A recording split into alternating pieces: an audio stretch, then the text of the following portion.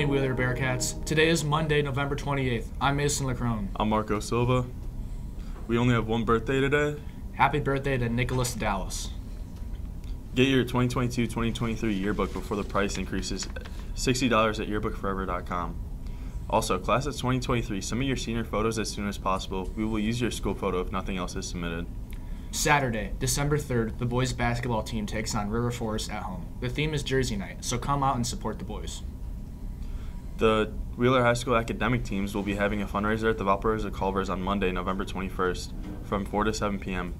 Please come enjoy a dine-in or drive-thru meal or treat yourself to some delicious frozen custard while you support your teams. No coupons are needed, just show up, eat, and enjoy. The next NHS meeting will be Tuesday, November 29th, before or after school in Miss Glavin's room. Now on to the sports report.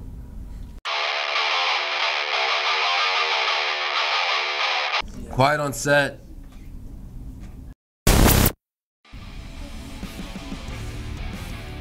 The girls' varsity and JV teams will face off against Covenant Christian at home at 5:30 and 7 p.m. Make sure you guys come out and support your Lady Warcats. Now back to the desk.